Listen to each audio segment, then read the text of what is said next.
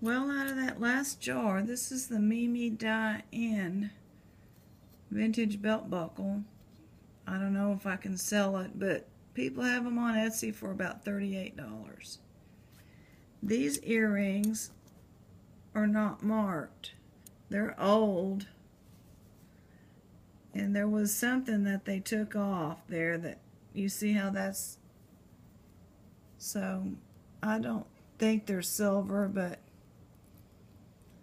and this turned out to be marked. I mean, it's not marked, but it turned out to test as sterling.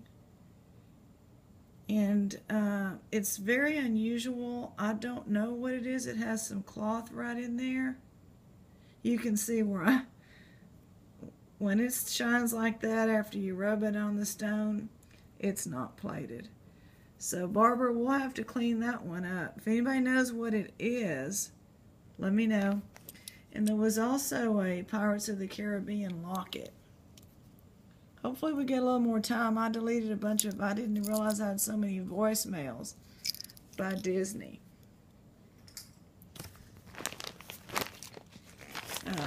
They marked it, see, bag of miscellaneous jewelry for crafting, booth 45, $4.